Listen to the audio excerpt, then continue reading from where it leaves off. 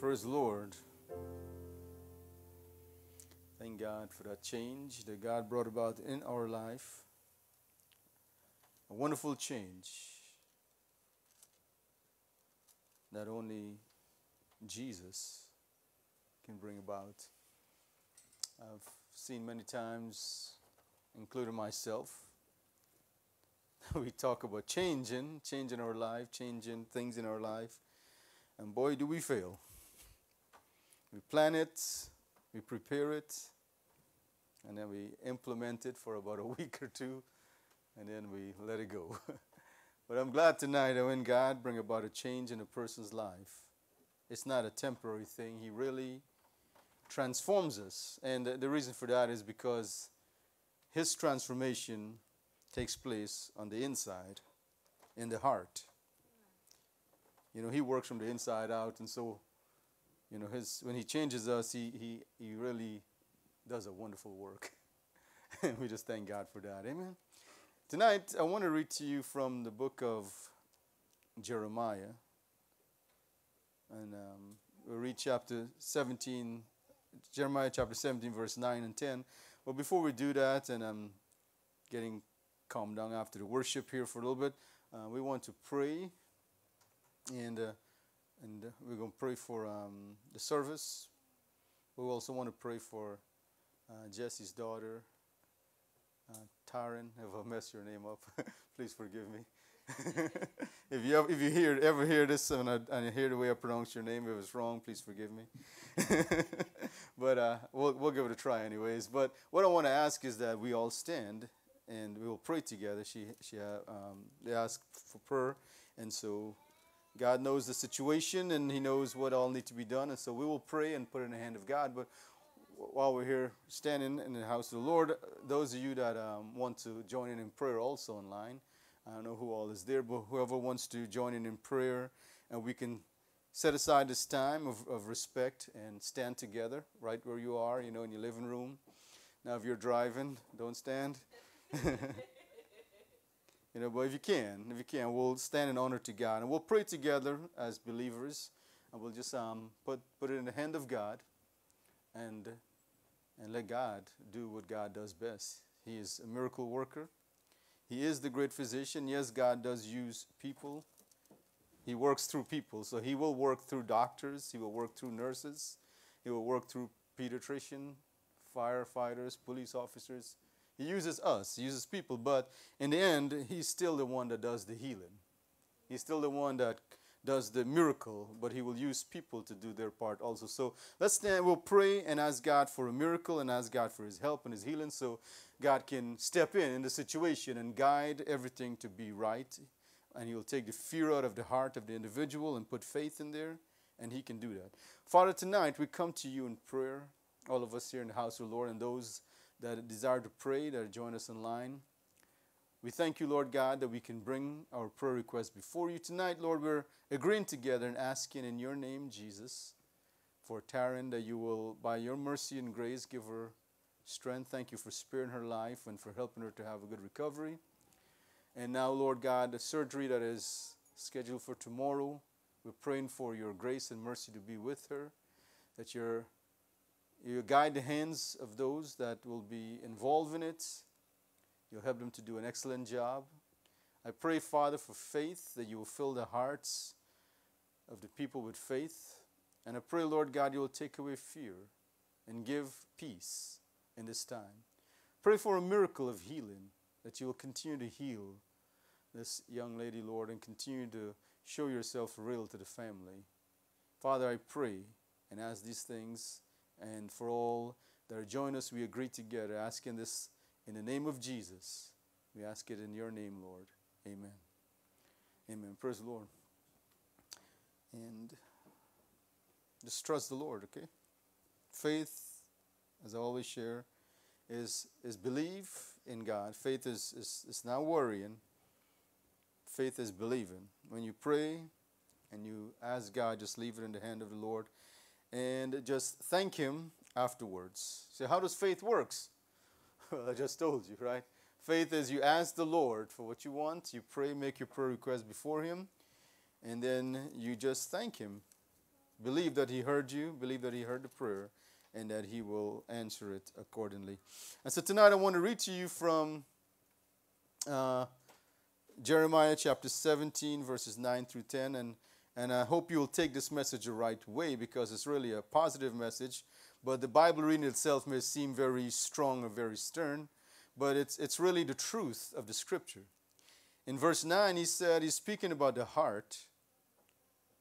He said, the heart is deceitful above all things and desperately wicked. Who can know it? I, the Lord, search the heart. I try the reins, even to give every man according to his ways and according to the fruit of his doing. And so we want to use those two verses of scripture, and I want to use especially verse 9, where he said, the heart is desperate. The heart is deceitful above all things and desperately wicked. Who can know it? And with the help of the Lord tonight, I want to use that, and I want to talk about how God changed me. And you can put your name in there also, because he's sharing to us what the condition of a person's heart is before they accept God into their life, and what it can be after God comes in. And so I want to preach about he changed me.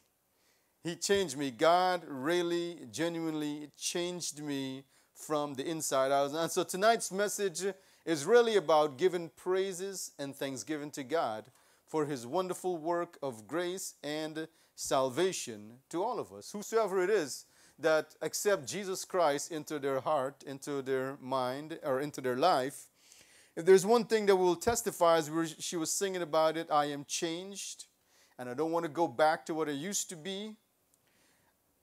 I'm forgiven, I'm healed, I'm cleansed. All these things we testify because this is exactly what God did. And so the message tonight is about giving praise to God for this wonderful change that he brought about in our life. God is worthy of that praise tonight. Amen. And if you're not saved, if you don't know Jesus Christ as your Lord and Savior, he can come into your life and change. You just have to give him a chance. He loves you. He cares about you. He died on the cross for you. He spared your life.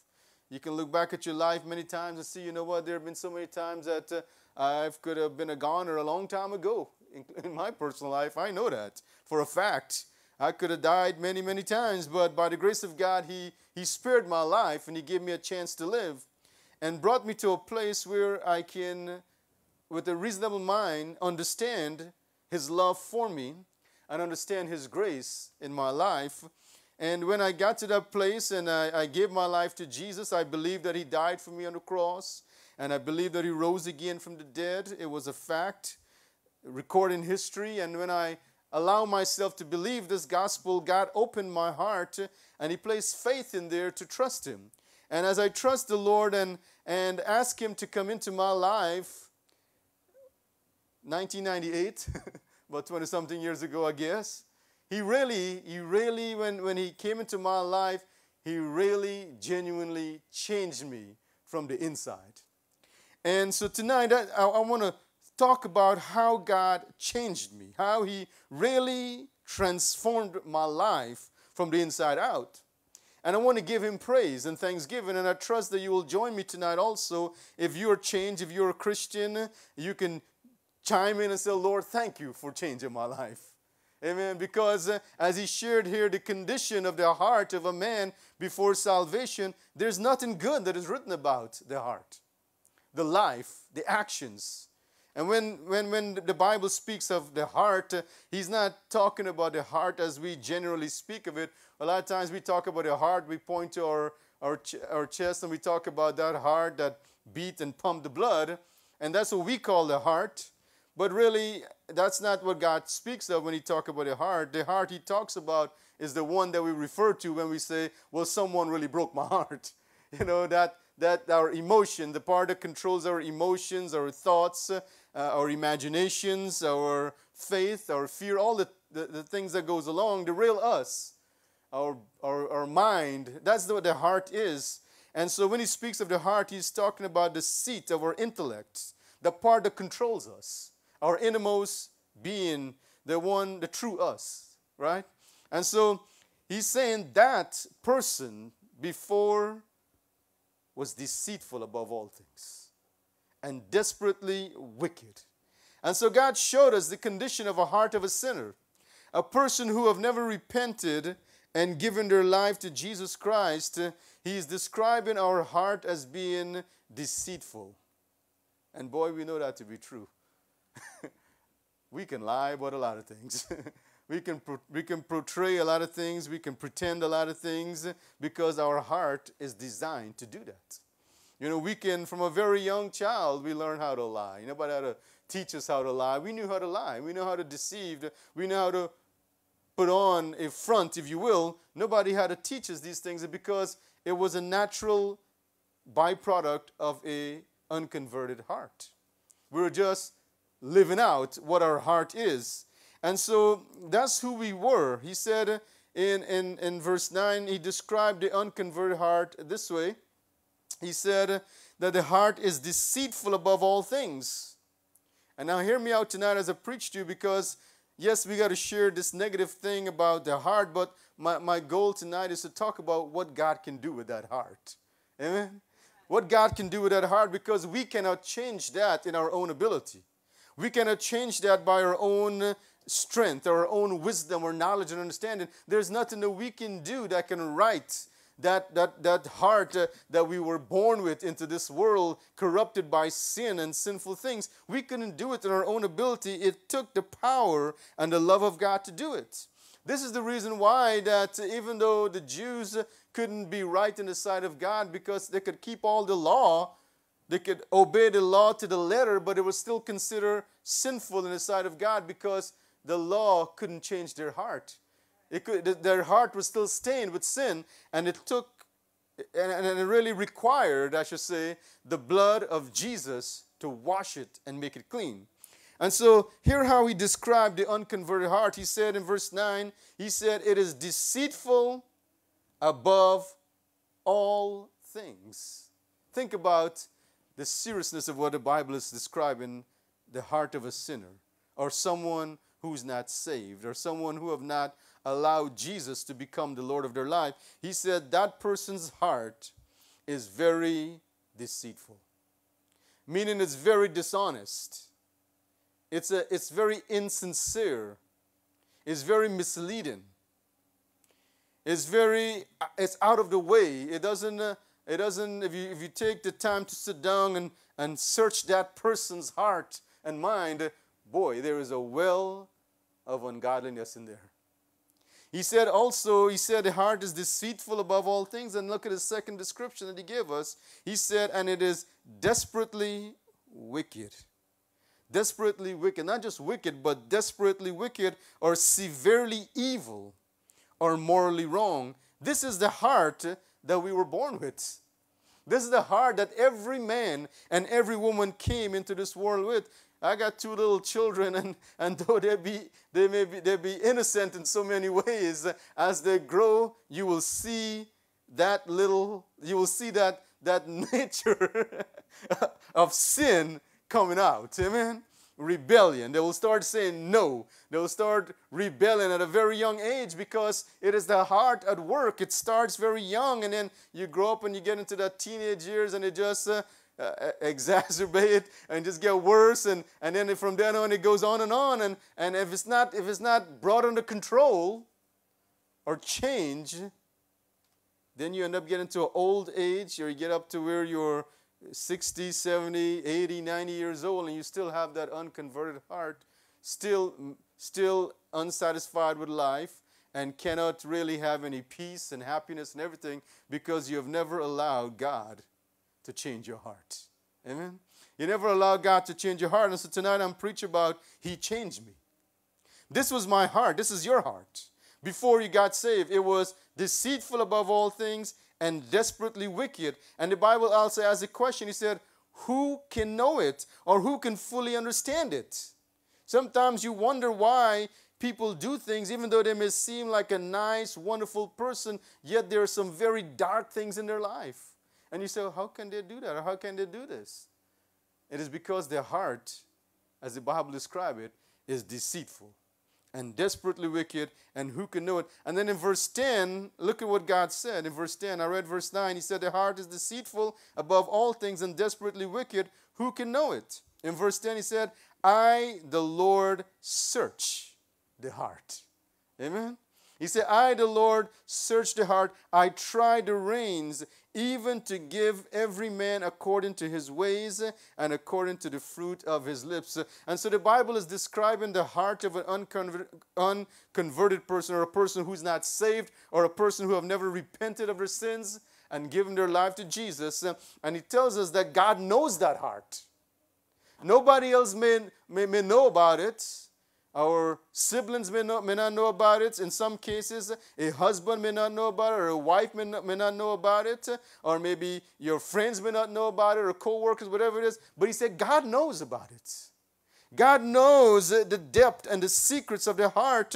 And so when he searched the heart, he saw how terrible it was. And so throughout the scripture, you will see that the thing that he appealed the most to when it comes to humanity is he appeals to the heart of man. He said in Proverbs 23, verse 26, he said, my son, give me thine heart, and let thine eyes observe my ways.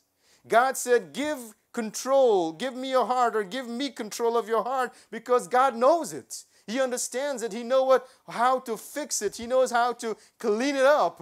He knows how to come into somebody's life and take away all those years and years and years of sin and wickedness and all those things that have been building up. God knows how to come in there and with a drop of the blood of Jesus, wash it and make it clean. Amen? He knows how to come in there and transform someone's life. He knows how to come into somebody's heart and just fix it, make it to where it can start working right. And so he pleaded to us. He said, my son, give me your heart. Give me your heart. Let me change it. Let me take control of it. Let me fix it. You said, well, my mind is all messed up. It's not working right. I have all these things that go through my heart and my mind and everything. How can I get it under control? God said, give it to me and I will fix it. God said, you give it to me and I will purify it. God said, you give it to me and I will clean it up. God said, you give it to me and I will wash it and I will take it and I will make it a brand new heart. He said, I will take away that stony heart and I will replace it with a heart of flesh, and I will write my laws into it, and you can now praise and give glory to God. And like I opened the service, I said, this message is about giving God praise. Thank God that he changed my life. Amen. Thank God that he changed your life tonight, that heart that was so deceitful and so wicked, it can be pure and clean and holy and righteous, all by the power and the blood of Jesus Christ. Aren't you glad tonight? Amen? There is an answer. There's an answer. He said in Proverbs 4:23, he said, keep thy heart with all diligence, for out of it are the issues of life. So when God speaks of the heart, like I said, he's talking about the mind, the seat of your intellect, everything to do with your innermost being. He said you have to protect that thing. Amen? You have to protect it because he said everything about your life comes from there. You know, Jesus said, out of the abundance of the heart, he said the mouth will speak. So this is how you know if somebody have faith or if they don't have faith. This is how you know if all you say is doubtful things and negative things and discouraging things, then it tells you what's in your heart, right? If you speak words of faith and words of comfort and words of positive things, then you know what's in your heart because it's coming out. Amen? If you know, anger, bitterness, and all this stuff comes out, then it's in there. And if all those things are coming out of your mouth when you speak, jealousy, dissatisfaction, envy, bitterness, and all these things, it is because that heart is still unconverted. That heart is still deceitful. That heart of yours is still wicked, and it needs some help. Amen? And the only one that can help and fix their heart is Jesus Christ. He said God searched the heart. He knows what goes on in the heart, and He can help you tonight if you will turn to Him, if you will understand or try to understand what I'm saying to you tonight, that God can fix your heart. God can change it. God can give you a heart that you're pleased with tonight. God can take away that wicked heart and give you a pure one. God can change. He can transform you by the power of God. When King David sinned and his heart was troubled and he couldn't find peace in his soul and he couldn't find what he was looking for, he was troubled on every side. And so he began to cry out to God. And one of the things he said was, create in me a clean heart, O God, and renew a right spirit within me. He was crying out to God, asking God to give him a clean heart. I'm here to tell you tonight, God can give you a clean heart. Amen. God can wash away sins, wash away pride, wash away doubts, fearful things, negative things. God can take it all out of your life. He can replace it. How do you know that, preacher? He did it for me. Amen. And the message I'm preaching about is He changed me. I am a voice. I'm a testimony tonight that God can and God will change the hearts of men and women if they will just give Him a chance. If they will just give Him a chance, He can change them completely. Amen? Praise God tonight for a change. You see, this is what God had to work with. He had to work with a deceitful and wicked heart. The Bible said there is none good, no, not one. And in the scripture it tells us that all have sinned and fall short of the glory of God. Showing us that every one of us came into this world messed up. Amen? From birth we were messed up. And so a change was necessary. I needed to be born again. I needed to change. I need a change that needed to take place on the inside. And that's what God did for me. And that's my testimony tonight. He changed me. Amen. God changed me. What a wonderful thing. Folks, let me tell you tonight, if you don't know exactly what I'm talking about, then my advice to you, my exhortation to you, my encouragement to you is turn it all over to Jesus. Turn it all over to Jesus. You will never regret it. Like I said, I got saved in 1998. I have no regrets.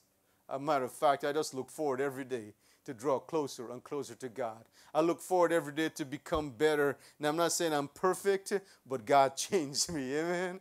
God genuinely changed my life. He took that wicked, unconverted heart out of me and He replaced it however He does it. He is the great physician. I don't know all the operation of it. I don't know exactly how He did it, but I do know this thing, and this is the fact. God changed me. Amen. He changed my wicked and deceitful heart like working on an engine. He rebuilt it. He made it to where it can work right. He turned my heart of stone, like I said, into a heart that is soft and tender before Him. And He wrote His laws in my heart. And now I can testify to anyone who will listen that God changed me. God changed me. He can change you tonight. You said, preacher, I'm kind of understanding what you're saying, but I don't have the faith and the confidence to believe that God can do this for me. Well, hear my exhortation to you. Yes, He can. And yes, He will. He said, well, you don't know what kind of life I've lived and what kind of things that I've done in my life. Well, the Bible said that's just the product of your sinful heart. You were just living out what was in you. It was coming out to the surface. But I'm here to tell you, I've been there, and I've been a sinner, and I've been wicked in the sight of God. Man, there were times in my life, I'm not bragging, I'm just sharing the fact, where I made fun of the God that I now served. There are times in my life when I spoke ill about the things of God. But in spite of all that, He had mercy on me. In spite of all that, He reached out to me and showed me that He can do something in my life. In spite of all that I have done in my life in sin, God still loved me, and He still gave me an opportunity to come to Him. And so what I'm saying, He changed me. He made me a brand new person. Listen to what the Bible teaches us in 2 Corinthians chapter 5, verse 17. He said, therefore, if any man be in Christ, he is a new creature. Old things are passed away. Behold, all things are become new.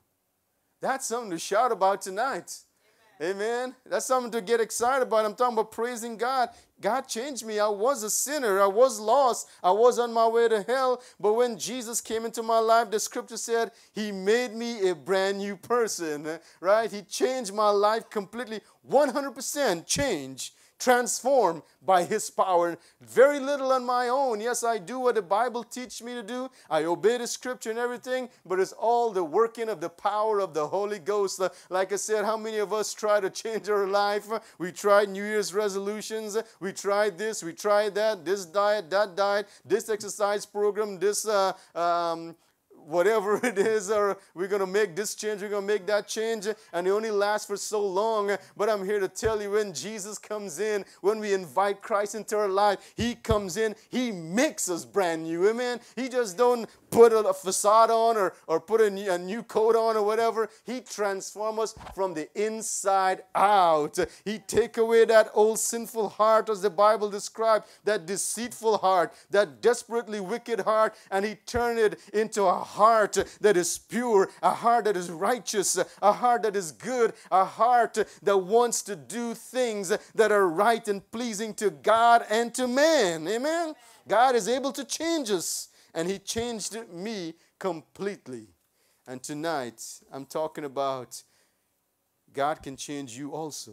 Yes, he changed me, but he's not done yet.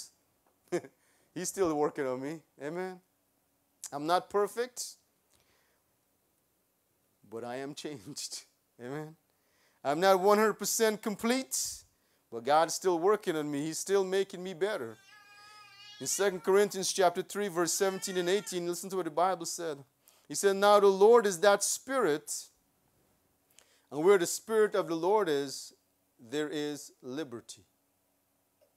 What does that mean? Is that a lot of times people want to change, people want their life to get better, but they're so bound by different things. They have all these vices, all these things that hold them back, chains, if you will, spiritual chains that keep them bound to where they can't break free.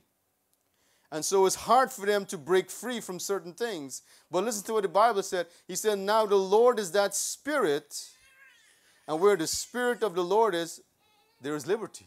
When you let God comes into your life, that's when freedom comes. Yes. Right? If you let the Spirit of the Lord come into your heart, that's when freedom comes. He will give you the ability to break free from things. In verse 18, he said, but we all with open face, or a natural face, beholding as in a glass or in a mirror the glory of the Lord, are changed into the same image from glory to glory, even as by the Spirit of the living God. What that means right there is that he's saying that we as natural people, or with our natural face, when we look into the Bible is like a mirror. And he said when we look into that, the Word of God, this mirror, he said God doesn't show us ourselves necessarily. He will show us ourselves, but that's not the one that he wants us to see. He said we see, when we look at the Bible, we see Jesus. Amen? We see Jesus. He said when you look into the Word of God, he wants you to see Jesus. And when you see Jesus and how loving Jesus is, and how holy Jesus is, and how wonderful he is, and how powerful he is, and how great and merciful he is, he said we then begin to change into that image. Amen? He changed me, and he's keep changing me. He's making me more and more like him. Amen? And if there's someone that we want to become more like, let us be Jesus. He was full of love, full of grace, full of compassion.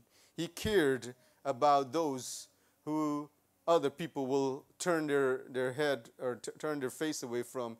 He cared about the downtrodden, the weak, the poor, the sickly. He cared about people. God loves people. And so he said when we look into the Word of God, we see Jesus. I always describe it this way. It's like the Snow White story. When she looked into the when the queen, whoever it was, the queen, evil stepmother, whatever it was, when she looked into the mirror and she said, mirror, mirror on the wall, who is the fairest of them all? And instead of her seeing herself in the mirror showed her the image of Snow White. And he said, well, so the mirror was showing her who the true standard of beauty was. It was Snow White. He said when we look into the Bible does, yes, it will show us ourselves, but really the Bible wants us to see Jesus. So we can focus on Jesus and we can become more like Jesus. And so I'm preaching to income church. I'm preaching tonight about He changed me. I'm so glad God changed my life. And tonight, if you're listening to me and you're wondering, can I be changed too? Yes, God can change you. Can I receive mercy in my life? Yes, you can. Can God forgive you? Yes, He can. Can God take this deceitful, desperately wicked heart out of me? Yes, He can.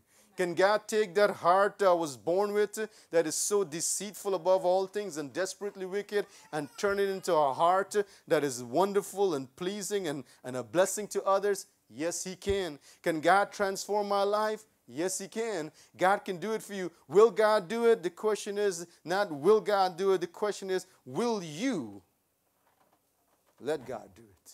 Will you give God a chance to change you like He changed me and like He changed millions of others? Will you give Him a chance, or will you maintain or hold on to that unconverted heart that the Bible referred to as being deceitful above all things and desperately wicked? Will you keep that heart that you were born with? That wicked heart that leads to nothing but problems? Problems in your own personal life? Problems in your family life? Problems with your peers? That heart that always wants to stir up strife and trouble and all those things. Will you maintain and keep that heart? Or will you come to Jesus and say, Lord, I want you to change me too. Amen? And if you come to Jesus and ask Him tonight, sincerely, believing first of all that He died for you, which He did, and that He rose again from the dead, which He did, and that He shed His blood and gave His life for you because He loved you.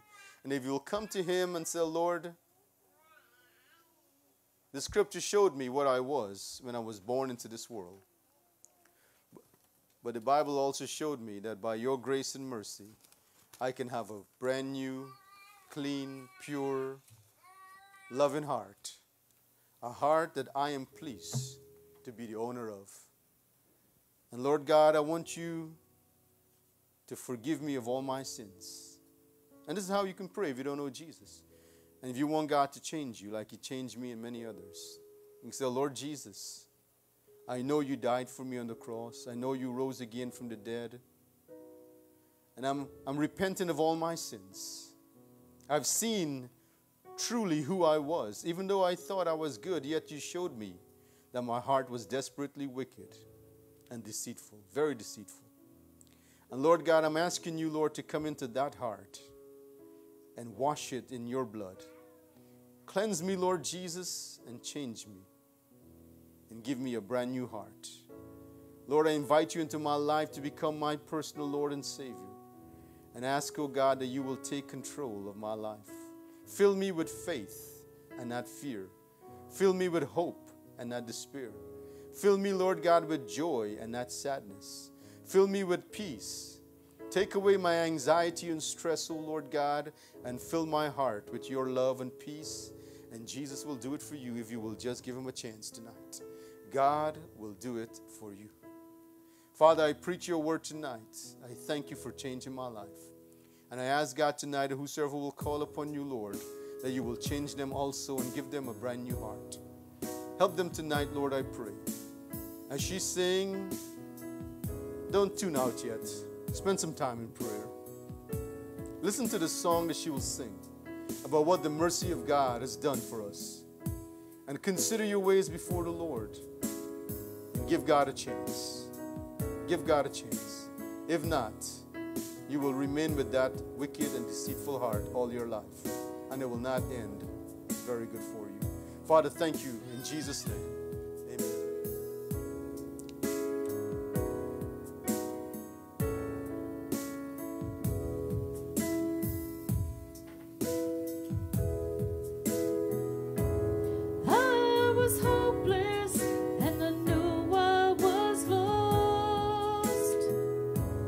Death and darkness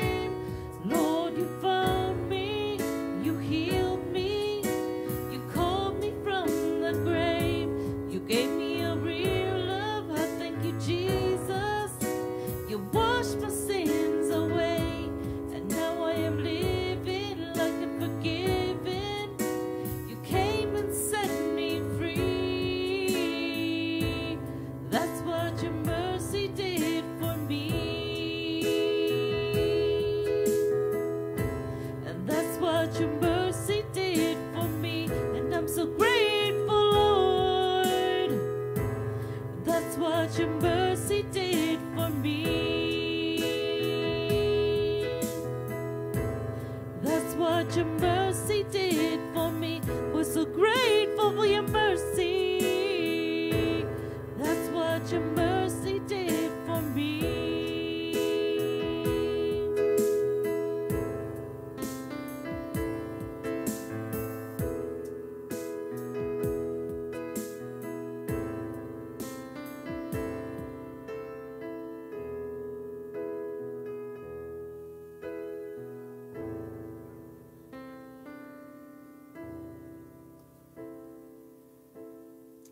Amen. Praise the Lord.